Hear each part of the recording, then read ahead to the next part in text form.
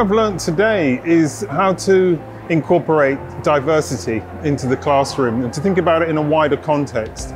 Also, how to engage my students in really rich discussion with regards to race, class, disability.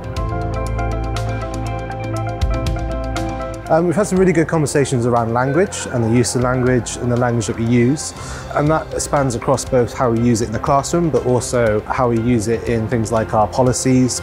So it can be something that's going to feature not just in the way we design lessons and talk to students, but the way we talk to kind of management and stakeholders and senior leadership teams, and really think about the kind of wider college communities or educational communities rather that we're delivering in.